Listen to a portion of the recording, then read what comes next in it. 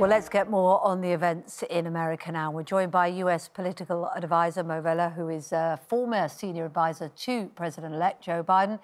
And we have former US Representative Joe Walsh, who started off as a Trump supporter and then ran against Donald Trump in the 2020 Republican presidential race. Good to speak to both of you this morning. What did you make of it? Let's come to you first of all, Vela. What did you make of the scenes yesterday? Surreal, sad, disgusting, disturbing, appalling. And I could go on. And, I mean, one of the things that has been raised, and it's true, isn't it? It seemed to sort of sneak up on the security there. I mean, did it baffle you that they were allowed in? It wasn't an extraordinary force, was it? They just seemed to charge in. I think that I have actually had the privilege of serving twice in the White House in a senior executive role.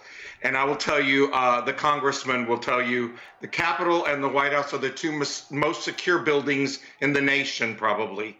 And I agree with your assessment. I think there will be plenty of time after this to assess and evaluate why this was so easy to accomplish by these mobsters. It was way too easy to breach this security perimeter. Again, I've been working in the White House twice in my life. I never dreamed or thought I'd ever see what happened today in the United States of America. Joe Walsh, it was extraordinary for us sitting here last night on the other side of the Atlantic, watching these scenes unfold. Excuse me, you know that building incredibly well. You've been there, I'm sure, on many, many occasions. What was it like for you, for somebody who has worked in politics in America for a huge number of years, to see those protesters overrun the Capitol building like that? I agree with Mo. It was a very sad, dark day. I watched it and wept. I think millions of Americans watched it on TV yesterday and wept. I mean, think about it. The world watched an attempt to physically overthrow an American election, an insurrection. My fear, though, is this. My fear is there's going to be more of this. We have a president who incited this. He's still inciting it. And we have millions and millions of Americans who will not accept the legitimacy of this election. I worry there's more violence coming. So what's to be done about it then? I mean, you are very clear that Donald Trump is responsible for, at the very least, the emotion that drove those people to walk into the Capitol building, and it appears to be doing little to dissociate himself from it, certainly. So what is to be done about it? Is it just going to be a kind of war? Is he going to have to be physically removed?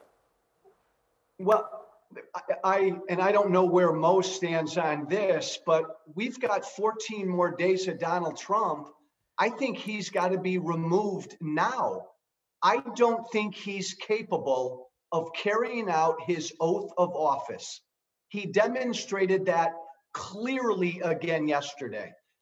This is a very dangerous time, and as long as he's in the White House, I think it's really scary for all of us right now.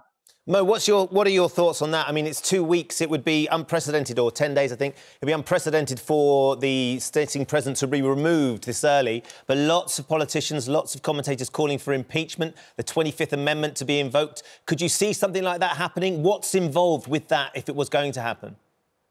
My heart says yes. We absolutely should pursue that. My mind and my brain say, from a practical perspective, the lawyer in me is concerned about the time. I don't know that from a technical perspective we have enough time to execute and implement the 25th Amendment and the process that is required therefrom, or an impeachment proceeding. Should we? Absolutely. I couldn't agree more with the congressman. I just don't know if it would work practically. That's all. I mean, you say you know the White House security and you know the operation behind that. That's right. We spoke to Martin Luther King III, eldest son of Martin Luther King, earlier on the programme, and he drew a comparison and a contrast, in fact, between the way the Black Lives Matter peaceful protests were handled in the summer and the way this was handled. Do you think if it had been a Black Lives Matter protest that had tried to storm the Capitol building, it would have been handled differently? Are you asking me? I don't want to jump in. Actually, yes. By the way, yes, the answer is unequivocally, without any reticence or hesitation, the answer is yes, it would have been treated completely differently. There's no doubt about it in my mind. Why do you think it would have been treated differently, and how? Because we have experienced a very clear pattern of racism, especially these 4 years under Donald Trump. And you can go back to see Black Lives Matter protests, for example, and you can visibly today, one of the reasons I was so angry, and I wept too, Congressman, but one of the reasons I got so angry was because of the lax attitude from some of the law enforcement toward these protesters. They were literally taking selfies with them, Kate. You didn't see that at a Black Lives Matter protest. They were pepper spraying them and tear gassing them and harassing. So is the implication then that you felt they almost had sympathy with them? Mo is so spot on. These were white protesters. If we are talking about a group of thousands of Black protesters or Muslim protesters, they would not have gotten anywhere near that building. No. Joe Walsh, sorry. Well, because the security guards are political, because they are part of Trump's regime. So therefore, their mindset is with them. Is that what you're saying? But to Mo's point, and I'm very pro-cop, and I was a congressman, and I love our Capitol Police, but law enforcement in this country does not treat Black lives like they treat white lives. That's just a fact, and that needs to be fixed. We've got some footage of the moment, Mo, hopefully you can see this as well, of when the protesters were able to breach the lines. This particular footage I've seen, and the commentary is very much that the police sort of walk away, they pull the barriers back, and they allow the protesters in. I wonder if, had they put up more force, whether there would have been more casualties. We know, tragically, 4 people have now died. 1 woman was shot and then died from her injuries, and 3 other people have died as well. I mean, it's fascinating for us and terrifying as well, because we look at our heart of politics in the UK at Parliament, the Houses of Parliament, and we see how strict the controls are there. We've had people try and raid that building in the past, of course. I wonder what your thoughts were when you see that footage, when you see those security officials, those police officers, whoever they are, just pull the barricades back and walk away. My initial reaction, Ben, is that I want to get to the bottom of it. Again, having been protected by the United States Secret Service in my 2 White House tenures, watching them pull the barricade back, I had like a kind of a nightmare moment, honestly, thinking, what if that had happened when I was inside the White House and there were protesters, which there were commonly lining the streets outside the White House? And if the barricade was removed the way they just did that, people's lives were in jeopardy. Our members of Congress' lives were in jeopardy. Their staffs. It's amazing. I mean, we can't forget that there have been reports of sort of explosive devices. Anything could have happened, couldn't it? You know.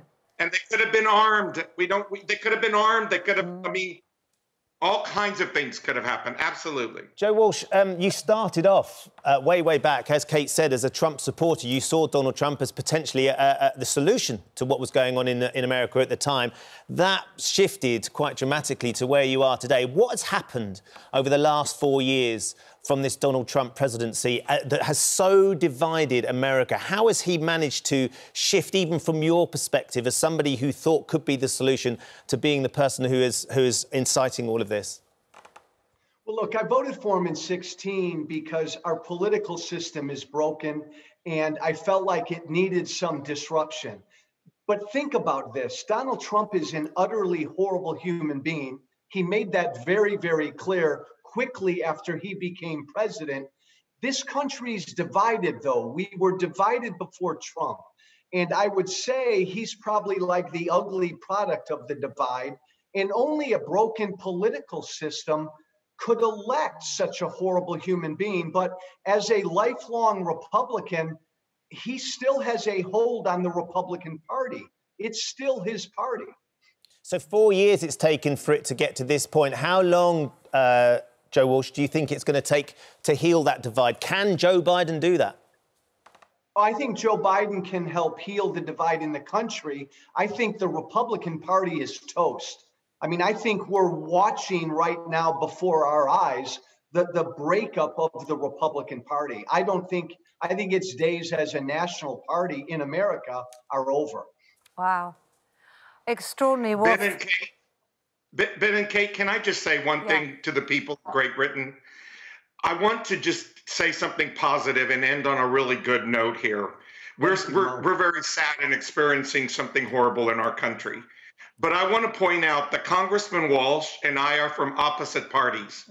And I want to give him commendation because this entire year, he bucked his own party.